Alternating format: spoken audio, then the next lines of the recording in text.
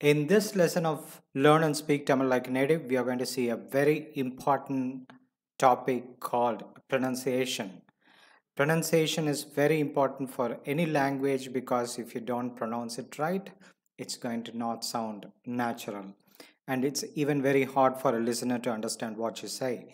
So let us dive into it and learn pronunciation, Tamil pronunciation. I'll be making a detailed lesson in the following videos, but for now, in this lesson, we are going to see just a very glaring pronunciation mistake that almost all learners of Tamil do. Let us try to get over it. It is very important lesson, so I just need your undivided attention for the next few minutes. The lesson that we are going to see now and all the words and examples that we are going to see now it directly relates to the spoken language. I'll be making a separate video on written language or the formal language, but this one is a very conversational day-to-day spoken Tamil. Let us see it now. So as I said, let us see the first one is kadamai, meaning duty, and kadamai, that's how it's written, but when you say that it is kadama, it is kadama. The next one is unaku, unaku, but if you read it, probably people do the mistake of reading it unaku, and that is how it is, because if you read it letter by letter, it is going to be unaku, unaku, but no, it is unaku. But a more formal one will be unaku. However, when you speak day-to-day Tamil language is unaku, unaku. That's why I made it ONAKK, and that U, the capital U there, pronounce as U, unaku. It is not unaku, it is unaku, U, unaku. So whenever you see something as U, a capital U, it is U sound, unaku. The next one is avan. It is avan. It is not avan. It is avan. The next one is mugam, meaning face, and it is if you write it properly, it is going to be, or if you pronounce it exactly how it is written, it is going to be like mugam, mugam, mugam. No, however, when you say that in a very conversational or even a formal Tamil, it is mogam, mogam, mogam. And then when you speak, the M becomes silent and you say mogon, mogon. So let me repeat all that one by one. Kadame. It is not kadamai. No, it's kadame. Onaku, ame, mogon. Hope you understand how different it is from what's written and what's spoken.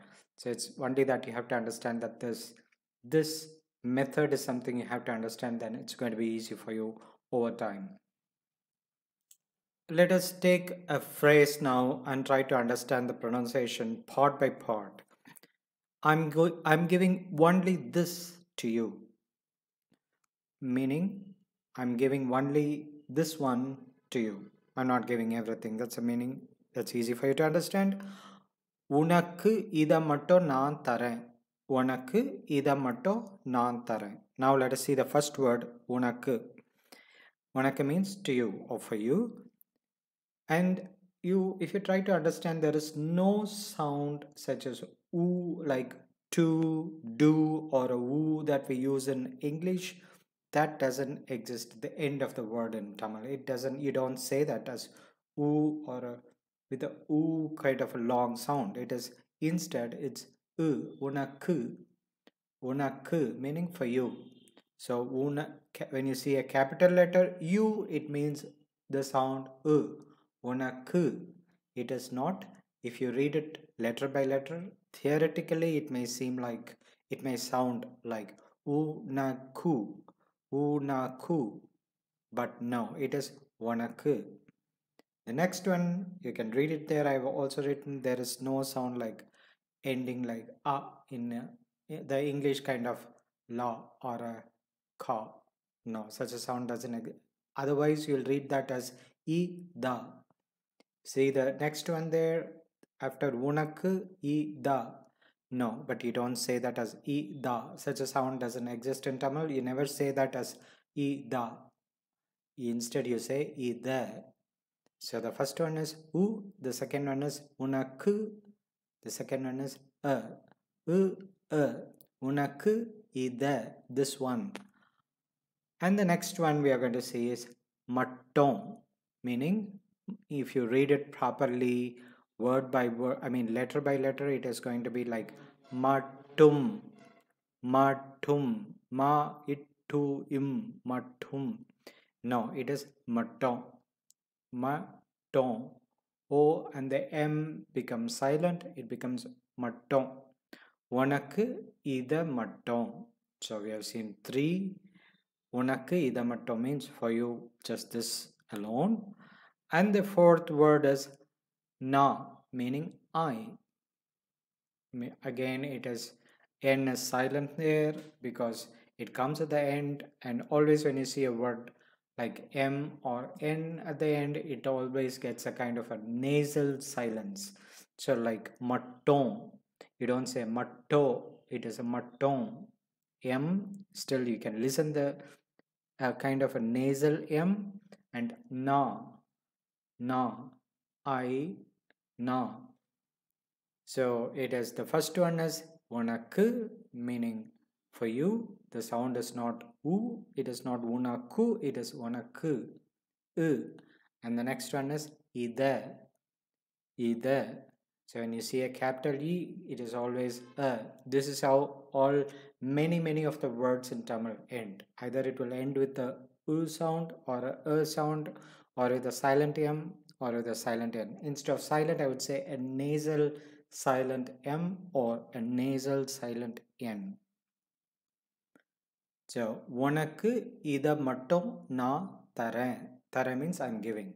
So let's leave that the last one because again it has a dot n which we have already seen. So it is, if you read that, I mean try reading it letter by letter. Theoretically it is going to be like unaku ida matum nan taren. This is how I see.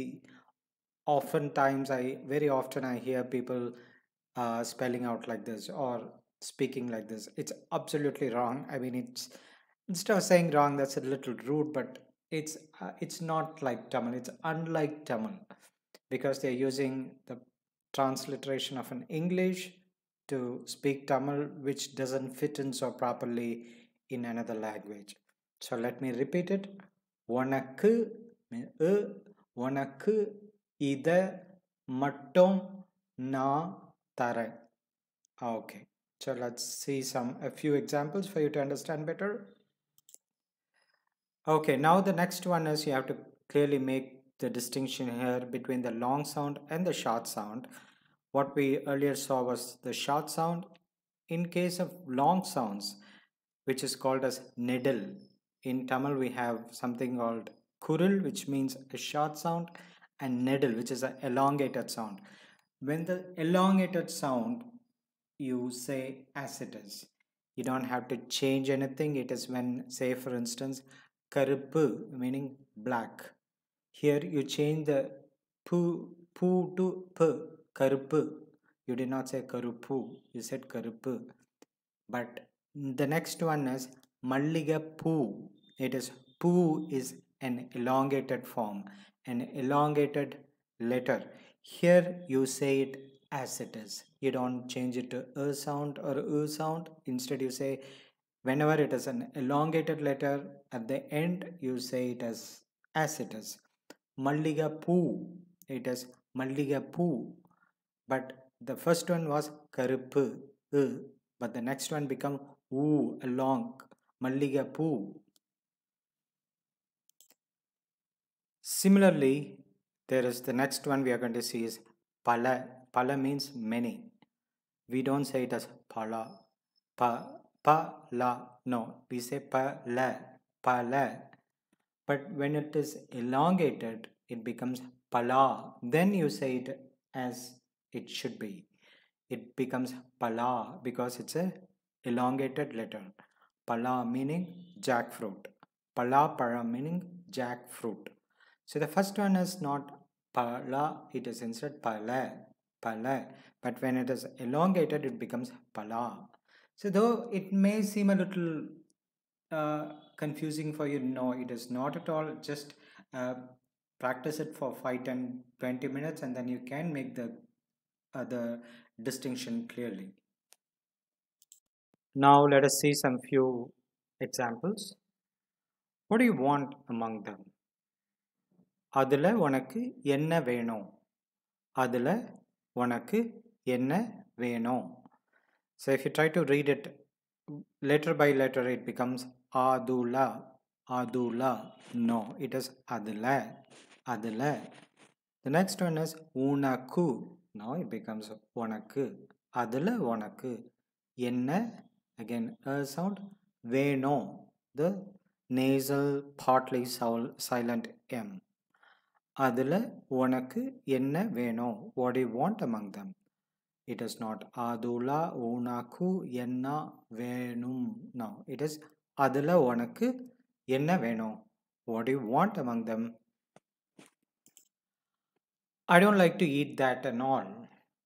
எனக்கு அதெல்லாம் சாப்பிட பிடிக்காது. So எனக்கு, it is not எனக்கு, it is எனக்கு அதெல்லாம் அதெல்லாம் சாப்பிட meaning to eat, பிடிக்காது I don't like to eat that and all. எனக்கு அதெல்லாம் சாப்பிட பிடிக்காது. So all the ending letter has a slightly different sound from what people usually think it should be. No, it is எனக்கு அதெல்லாம் சாப்பிட பிடிக்காது. The next one is he's insistent. Insistent is also something, in this context we are using the word adon. Adon means like a child, playing truant, not ready to going to school, or is very unyielding, not ready to accept, or making a fussy child. That's the meaning here. He is insistent what to do. Adon பிடிக்கிறான். Adon பிடிக்கிறான். That's the one word. Adon பிடிக்கிறது meaning to behave fussy. It's usually used for children. Adon பிடிக்கிறான். He is making a fuss. He is very insistent and unyielding and making a fuss. Adon பிடிக்கிறான். என்ன பண்ணுறது? What to do? Adon பிடிக்கிறான். என்ன பண்ணுறது? என்ன பண்ணுறது? Adon பிடிக்கிறான். என்ன பண்ணுறது? I went alone, hardening my heart. Means with a lot of compromise. It's a very touching phrase. மனசை கல்லாக்கிக்கிட்டு நான் மட்டும் போயிட்டேன். மனசை meaning your heart, your mind or heart. கல்லாக்கிக்கிட்டு means you hardened it, made it a stone. You hardened your, and then you went, which means you're not happy to go, but you had to go. That's the meaning here. That is the context here. Manasa kallakikittu meaning manasa kallakikittu na mattum, just I alone, poiten, I went, I had gone. Manasa kallakikittu na mattum poiten.